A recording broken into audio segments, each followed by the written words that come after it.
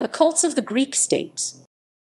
The Cults of the Greek States is a series of works by Lewis Richard Farnell, D. Litt.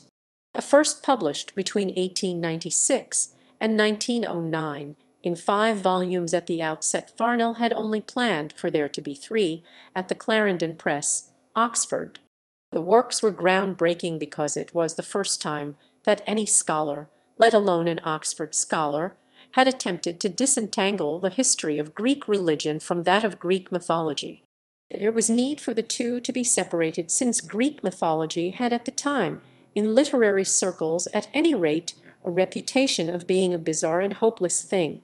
The work, as Farnell freely states in his preface, is indebted to Frazer's The Golden Bough, which generated a whole new way of studying and analysing religion, i.e., comparatively and abstractly. The author states in his preface to the work that a compendious account of Greek cults has long been a desideratum in English, and as such Farnell wrote The Cults of the Greek States. Farnell, however, ensured that his work was thoroughly modern for its time. His work did not draw the criticism that Frazer's did, since Farnell made no bold comparisons to Christianity, but the comparisons he brought to bear within the sole context of Greek culture were no less radical.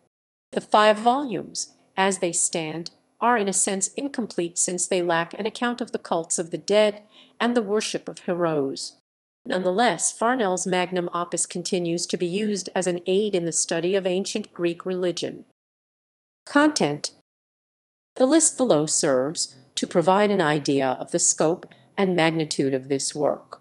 The first volume has 12 chapters focusing on the beginnings of cult in Greece and the cults of Cronus, Zeus, Hera, and Athena.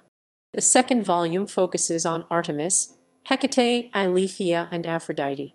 The third volume focuses on Demeter, Core Persephone, and Hades/Platon, followed by the fourth volume, which focuses on Poseidon and Apollo.